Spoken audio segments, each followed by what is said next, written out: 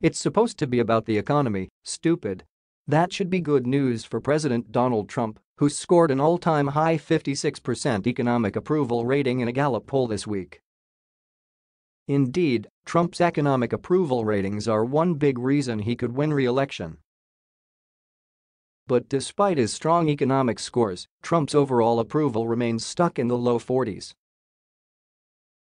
Why? It could be that Americans don't believe Trump's economic policies are put forth to help them. This should worry Trump because it could hurt his chances of winning a second term. Earlier this week, Quinnipiac University asked voters whether Trump cares about the average American. Just 39% of voters said that he did, compared to 58% who said that he didn't. The 39% of voters who registered approval of Trump's overall job performance was very similar to the 38% overall job approval rating Trump received in the same poll.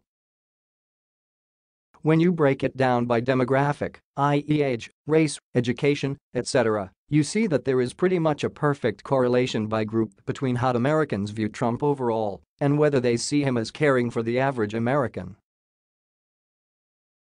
Since the beginning of his presidency, the percentage of Americans who approve of the job Trump is doing as president has been closely linked to the percentage who think he cares about the average American.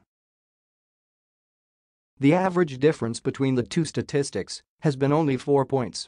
Over time, the relationship between the percentage of Americans who approved of Trump and believe he cares about the average American has only become stronger. The difference over the last year has averaged only 2 points, according to Quinnipiac. These numbers match up with other polling that inquired into whether Trump's policies were helping the middle class.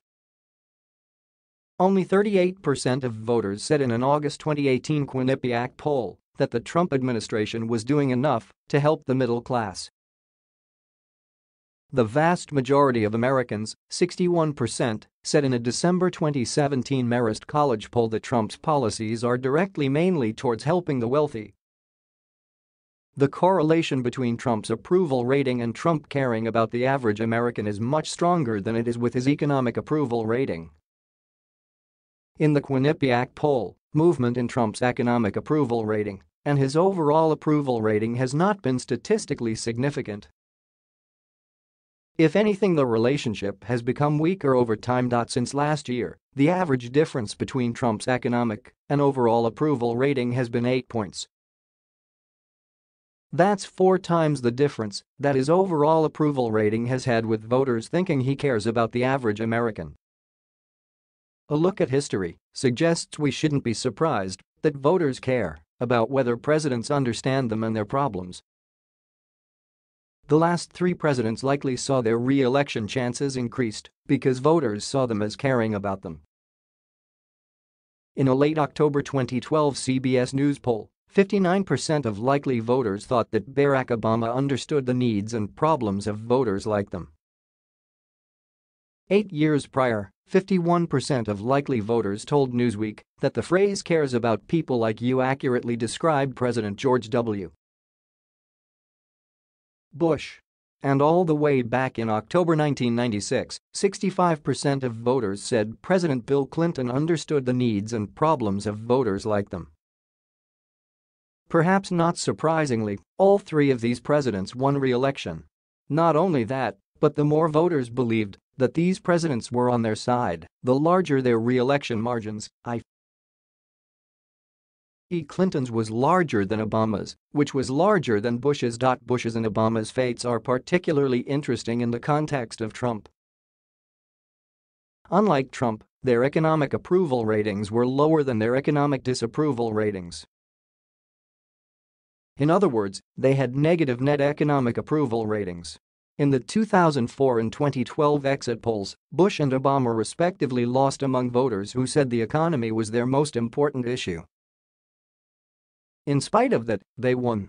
It turned out that it mattered more that voters believed these presidents cared about their problems than whether or not the voters approved of their performance on the overall economy.